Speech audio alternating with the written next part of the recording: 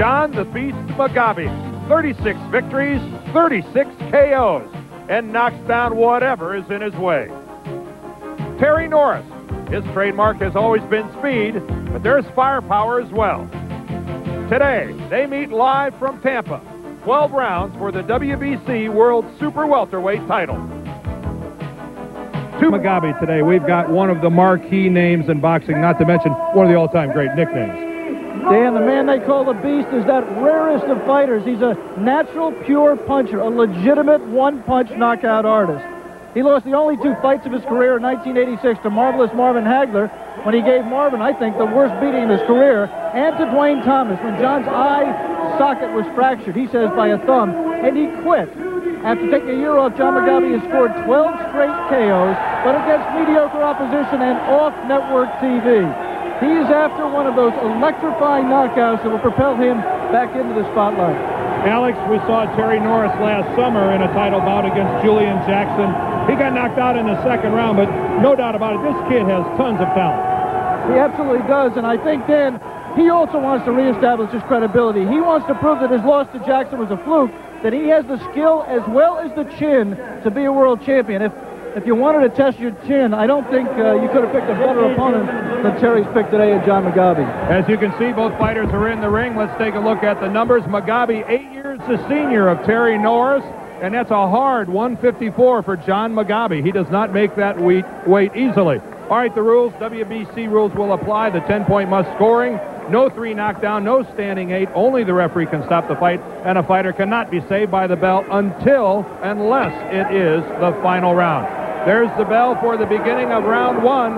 This WBC Super Welterweight Championship bout between Terry Norris and the champion, John the Beast Mugabi. Eddie Eckert is our referee here this afternoon, and terrible Terry Norris. Norris in the all-white trunks on the left of your screen here. John Mugabi on the right with the black stripe.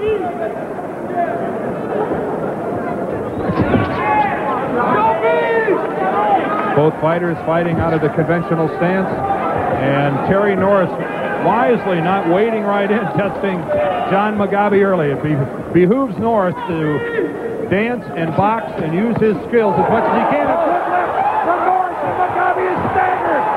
John Mugabi goes down. A left from Terry Norris drops John Mugabi. Mugabi is up and on Queer Street. Oh, this crowd is stunned. John Mugabi dropped his mouthpiece. Here's where Mugabi will need all the experience he has. Can he hang on? Terry Norris closing in on Mugabi, and Mugabi wisely holding on, Alex. Only been down once before in his career against marvelous Marvin Hagler, but he's in much worse trouble here. It was a left from Norris that caught Mugabi flush. And Mugabi does at least appear to be getting his legs back to a degree. If somebody told you there was going to be a knockdown in round 1, Dan. Oh, and that right from Norris. You saw it stiffen the legs of Mugabi. And John Mugabi is helpless. Holding on. Coming up by 1 minute left in the round. There is no 3 knockdown rule, and there is no standing 8 count. It looked like the referee could have given a standing 8 count there, but there is not in the WBC. It is John Mugabi that has a track record of coming out of the blocks in a hurry. But this round is all Terry Norris. And now for Mugabi, it's just a question, can he survive? And we should say that Terry Norris should be careful because he can still win punches. And 2 good left hooks from Mugabi, but Norris comes right back. This is clearly a pro-Mugabi crowd. John lived here in Tampa for a number of years.